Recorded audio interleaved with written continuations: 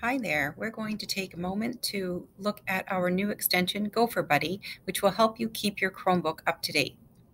When you launch your Chromebook and sign in, you may see that Gopher Buddy shows up in the bottom right-hand corner, and our little gopher has a sad face and a red exclamation point letting us know that we need to update Chrome.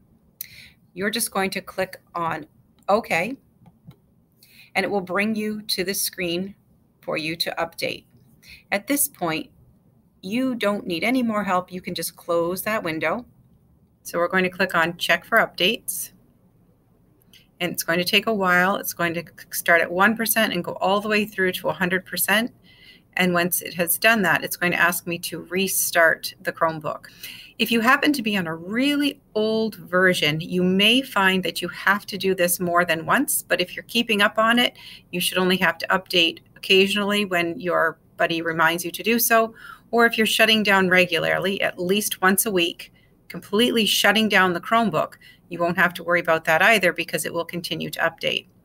As a reminder, at the bottom right, when you click, you're going to want to go to the power button that says shut down at least once a week to shut down, and then you'll be able to restart.